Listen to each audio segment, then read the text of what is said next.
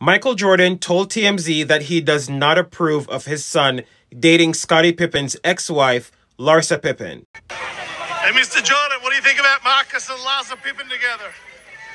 You approve of it? No. You don't approve?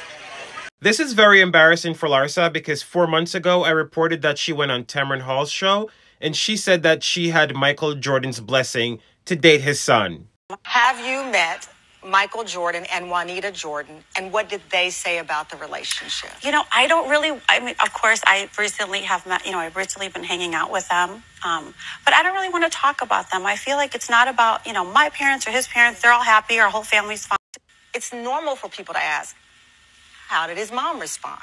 How did his They're dad fine. respond? Everyone's fine. They're cool with it. Yeah, everyone. I think, when you're an adult, I think your parents just want to see you happy. It was all a lie. Guys, it was all a lie. She lied. I feel like this is going to affect his relationship with his parents, and it might also affect his relationship with Larsa. What do you guys think about this? Do you think their relationship is going to last?